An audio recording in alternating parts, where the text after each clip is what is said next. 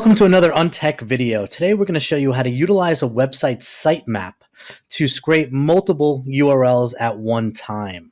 That and so much more coming up now.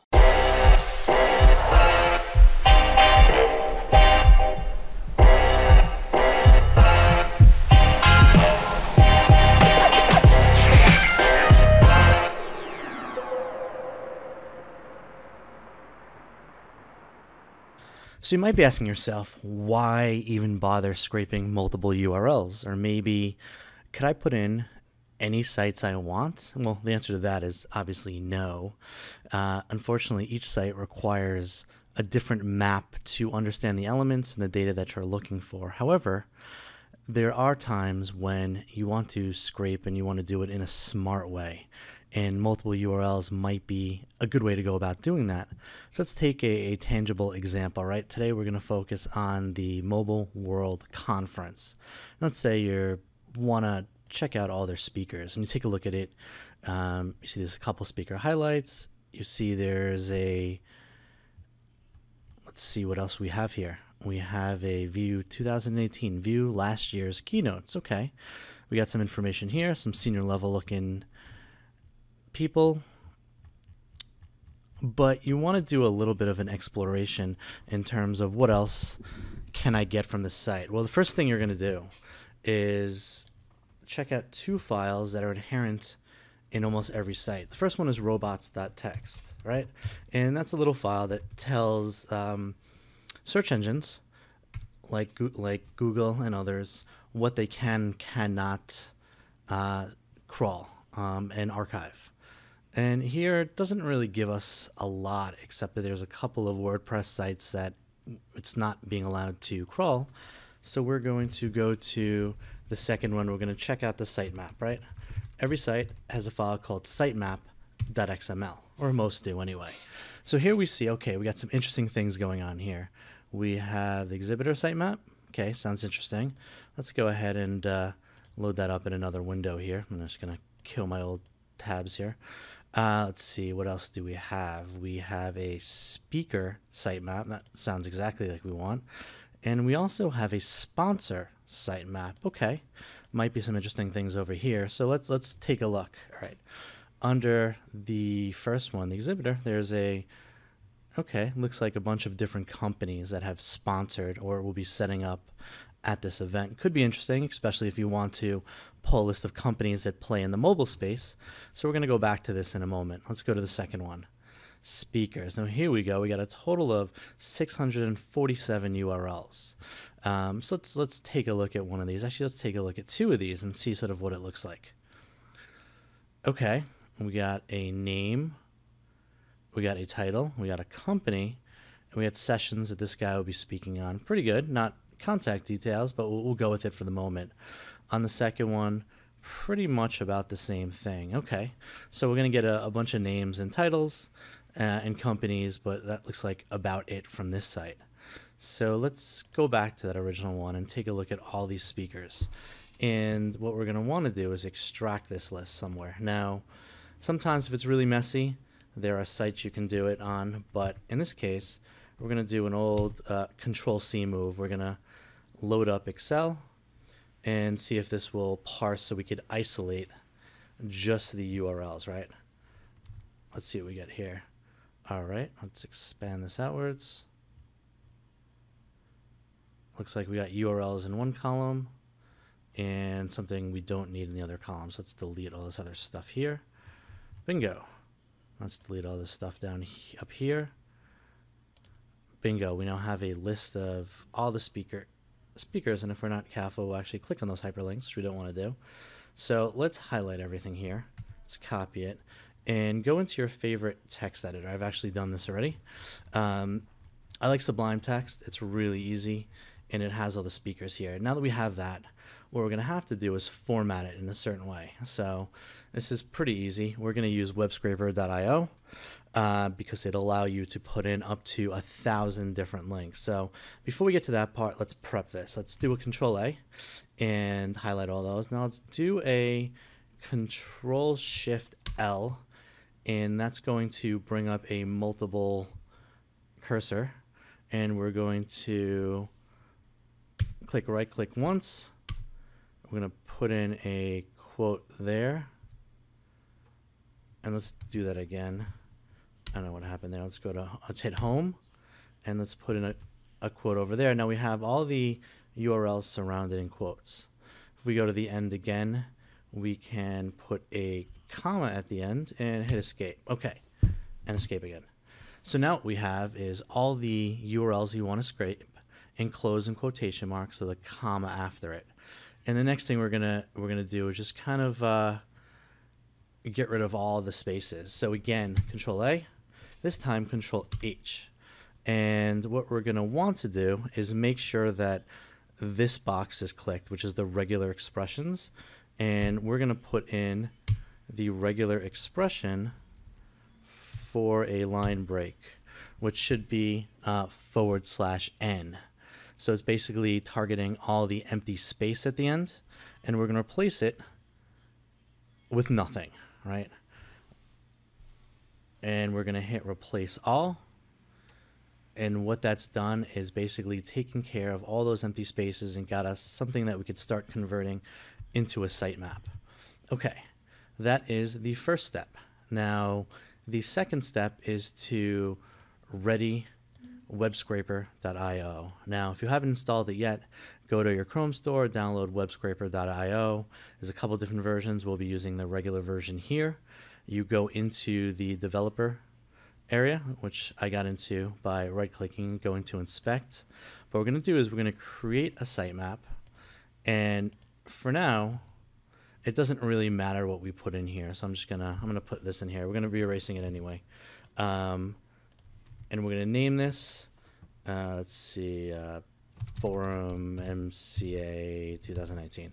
And we create the sitemap. Now, we're going to go to Sitemap, and we're going to export that sitemap. Now, it doesn't matter, but what we want is this little code that surrounds everything over here. And we're going to cut and paste that. Actually, we're going to take the first part of it up until it starts the URLs, which is that part right there, right? So everything up until the URL, we're going to Control copy it. Now we're going to go back into our text editor here, and we're going to paste that at the very top, right? We could even get rid of all the lines, and there we go. Now, the next step we're going to do is get what follows after that, right? So everything after the last quote, which is that end part over there, we're going to copy it, and we're going to go into our text editor again. This time we're going to scroll all the way to the bottom. Of course, I'm using the mouse wheel, right? Slowest way possible. We're going to get rid of that extra comma because we don't need it, and we're going to paste that right there.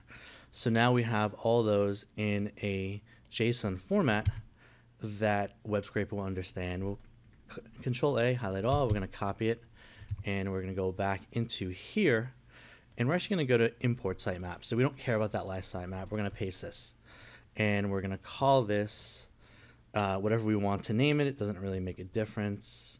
Let's say mobile scrape 2019, and we click import. If that all works, you're going to have, if I went into edit metadata, which I will, which might be a mistake because it's going to take a bit to load up, but you see it has each one of those start URLs as a separate URL. Now, hypothetically, you could do that all manually, but that would take. Now here comes the fun part. Now we have to configure this, right? So we're going to go to Sitemap, Selectors, and it's going to bring us back to where we're going to start building the sitemap. Now, what we need to do is pull up an example of one of these sites. So we're going to go back in. You can get this from anywhere. We're just going to pick one at random here. Let's try this guy over here. Control copy. I'm going to paste it right over here in the same window where we have our web scraper IO. And if you do it right and you don't include any quotes, it'll load up the site. Now we're doing this because we need an example of what to scrape. So I'm just going to bring this down to the bottom. And we are going to pick the elements we want, right? So we're going to add new selector.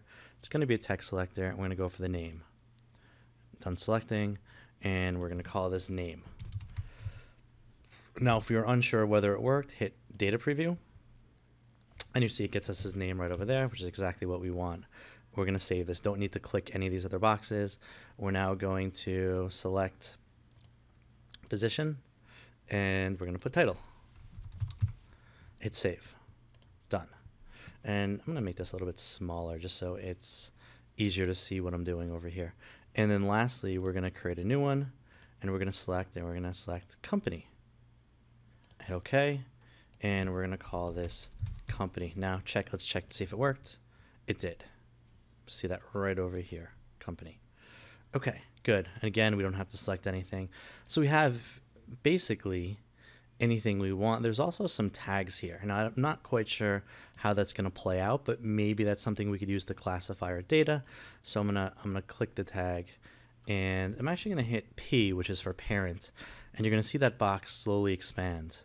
And again, I'm not sure exactly how that's going to work, but we're going to click, we're going to see what that looks like here, innovation.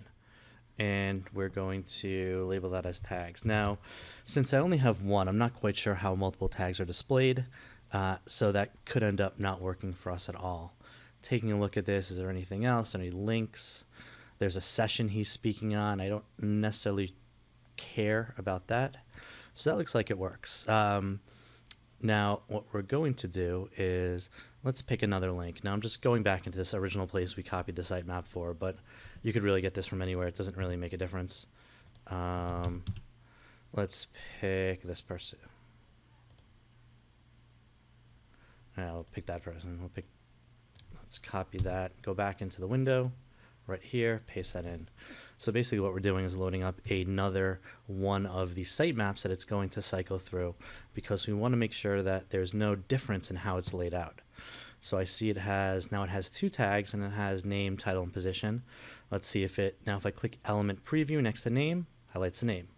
I click element preview next to title, so on and so forth. And now we have tags, right? Now here's an interesting one because it's displaying multiple tags. Let's see what this is actually going to look like.